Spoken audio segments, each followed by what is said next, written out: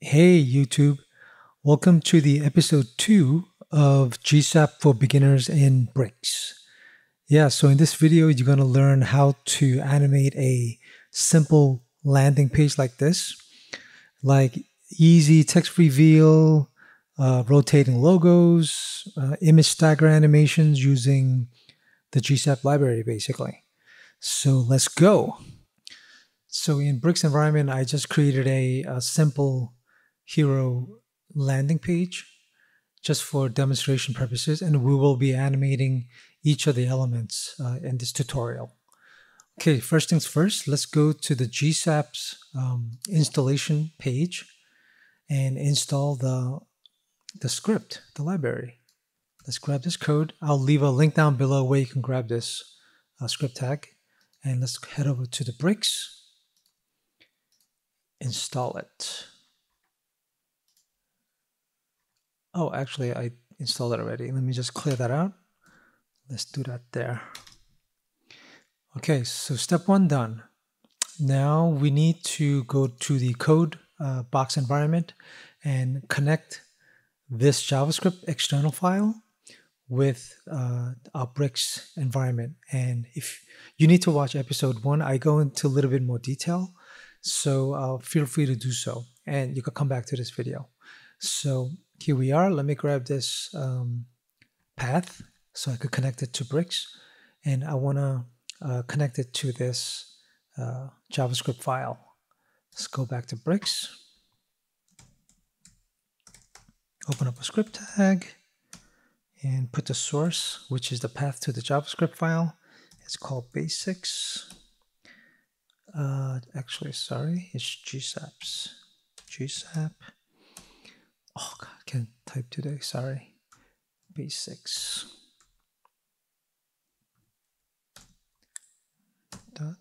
.js. Script close. Save it. Okay, so now we're connected to the CodeSandbox and we could write our script there. Okay, so let's animate our logo up there. So let's go to our CodeSandbox environment. Always start when you do this GSAP scripting with GSAP.2. I will explain what this is momentarily. And inside the quote, we want to put in our target animation element, which is this logo here, and have a class epi2 hero logo. So let's copy that name. And inside the quote, put it in and make sure to put, since this is a class, you want to put a period in front of your class name. So comma after the quote and curly braces. We want to tell that element after the page load to move over to the right along the x-axis about 200. Okay, so put x, it's left to right or right to left. And in this case, we want to move right, positive 200. So let's save it. And if we go to the front end, let's refresh, see what that looks like. Okay, so it's refresh again. So it just moves over to the right. So what happens if we say we want to move it to the left? So you would put negative. Refresh, then it goes to the left. You could also move it up and down along the y-axis, like so. And let's say we move it downwards. Positive is down and minus is going up. So in this case, let's push it down 200 along the y-axis. So go to the front, let's refresh. Okay. And then if you push y, going to minus 200 along the y-axis. If you refresh now, it should go up. Yeah, 200. Okay, now let's play with some duration. Let's go back to the x because it's pretty easy. So after this property, let's add in duration. How long or how fast do we want the animation to take place? Let's put in 5 seconds so you can really see. Okay, let me refresh. Okay, let's really speed it up so you can see the difference. Let's put in 0.2. Refresh. Okay. Okay, now let's animate this guy using the from method. So let's go to the code editor, copy this line, put it here, and comment out the first one so it doesn't trigger the animation of the previous, and change this to from. Okay, now what this means is that I want the animation from a new position to go back to its original position. So it's coming from somewhere and then coming back to its original position. Okay, so that being said, so I want to come from, in this example, along the y-axis from the bottom. So remember what I said, positive number for y comes from the bottom. When you put a negative number, it actually comes from the top. And duration, let's set it for 3 seconds just so that we can see. And then we have a new property, opacity. The starting state would be 0. Okay, let's see what that looks like in the front. And refresh. There. So it comes from 200 y-axis, duration of 3 seconds, and opacities, it starts at 0, and then it goes back to the original position, like so. Let me refresh that one more time, like that. And again, you could play around with the duration. Let's do half a second. Let's see how that looks. Yeah, like so. And also, I want to show you a new property, playing around with easing. So if you go to the GSAP under the easing section here, scroll down to Ease Visualizer, and you could just click on any one of the examples, like so.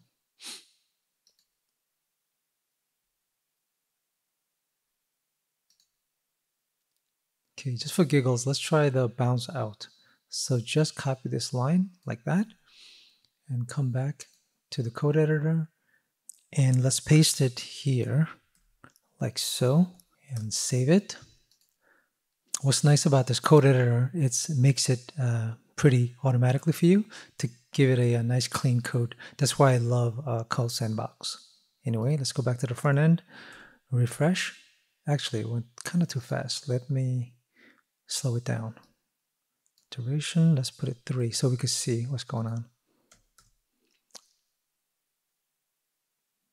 Nice. Okay, but I kind of like generally the power 4 animation, so I'm going to replace it with this, and we'll move on. Okay, replace it, save, and let's check the front end, and change the duration to 1 second. Refresh. Okay, nice. Okay, now let's take this logo and rotate it infinitely. By the way, if you go to the GSAP's website under the documentation, go to Tween, and you have all of the properties that you could read and learn. And that's pretty much how I learned it. Going through this documentation, there's a lot of great stuff here. All right, so let's go back. And I'm going to grab this guy to write our code. And let's comment this out too. Okay, let's say keep it 2. We're going to animate the logo. Okay, let's get rid of these guys in the middle. And let's put rotation 360 degrees because we want a full circle of the logo. And let's repeat it. Let's just repeat it 1 time so you can see what's going on. And then, yeah, let's just start with that. And let's refresh. Okay, rotate it once. So how do we, for example, you could rotate it 3 times and do the speed like duration. Let's say 5 seconds and see what that looks like. So that's 1, 2, 3, about. Okay, oh yeah, here's the second one and the third one. It's kind of slowing down because there is a GSAP comes with the ease default with the ease out. So we need to tell the ease do not have any ease animation on it. So we just say none. And you'll see. Let me refresh. So it feels more linear. But it's only going to do it 3 times. But as I said, I want it to go infinitely. So how do we do that?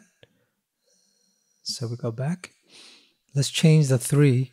If you change that to -1, it just means that it's infinite. So let's go to the front end, save it.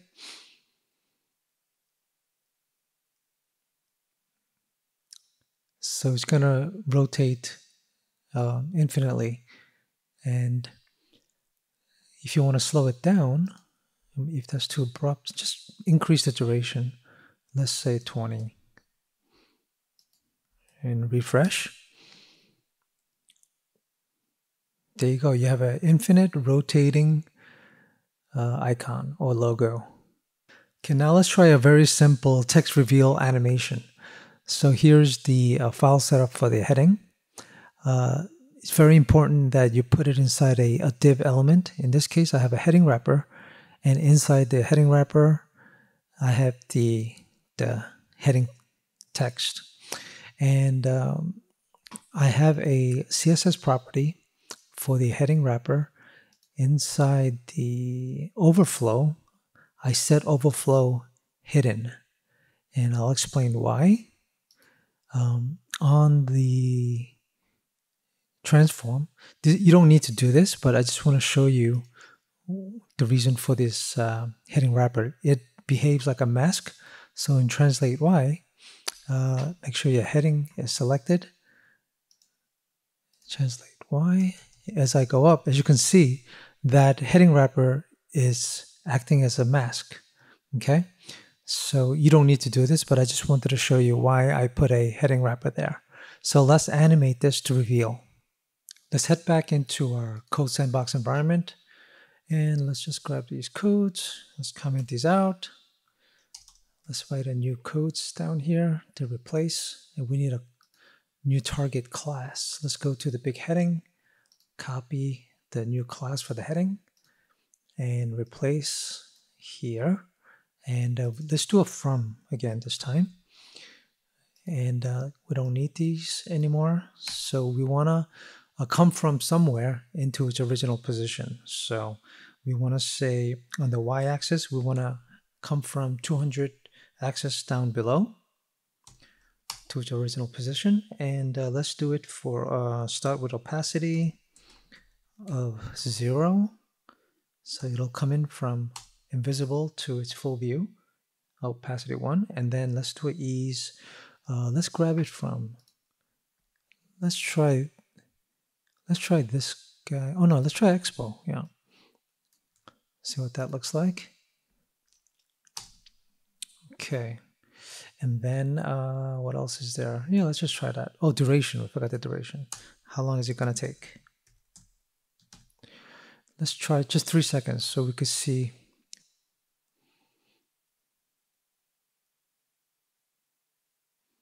Nice. Okay, let's do a little bit more. Let's add a rotation of, let's say, let's try like 3.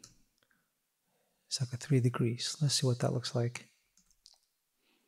Refresh. Not bad. Refresh. Okay, let's make it a little faster. Let's do a duration of 1 second. Refresh. Cool. Let's move on to the thumbnails. Okay, let's go over to CodeSandbox again. Yeah, let's activate, uncomment this one because I wanted to rotate the logo again. And let's keep this activated as well. And let's just grab this code. And we need a new target, which is the thumbnail. Let's go here. Let's grab, select, copy my target class for the thumbnail, dot, class name, and get rid of this code. And I want it to happen from 0 opacity. And let's do,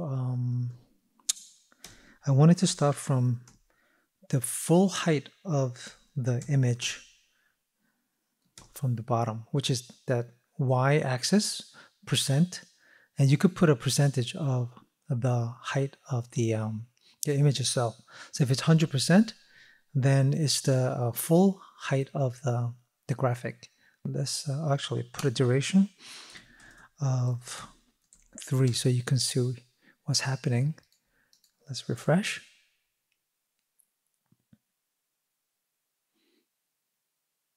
See, that's the full height. Now let's change that to, let's say 30% of the height of the thumbnail image. Refresh.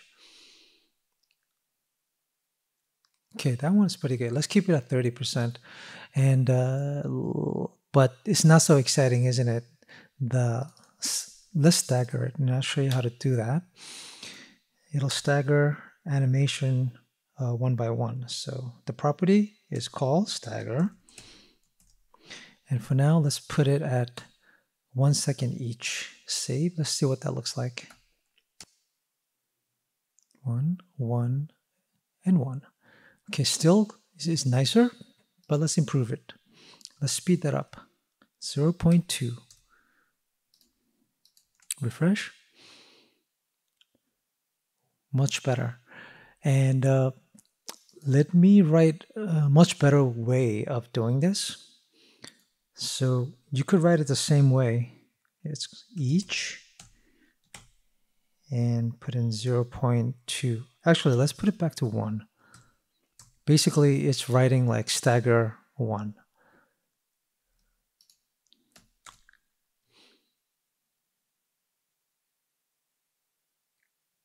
Yeah, so you could do it like that. And also, if you change to amount, what happens is instead of each of the animation taking 1 second each, it'll distribute that 1 second into all 4 condensed into that 1 second duration. Let me refresh and you'll see what I mean. That was 1 second. So it's a little faster and also kind of more efficient to control it this way. And you could say 2. Now this will move much faster.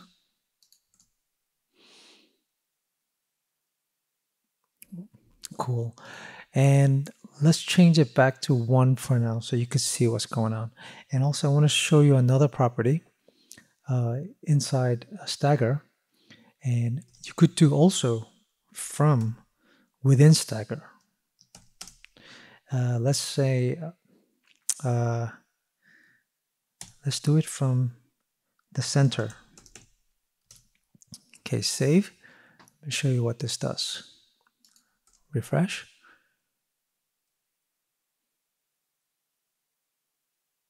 So the 2 thumbnails are in the center. It comes up first and then the outer comes second. And let me switch that now to end.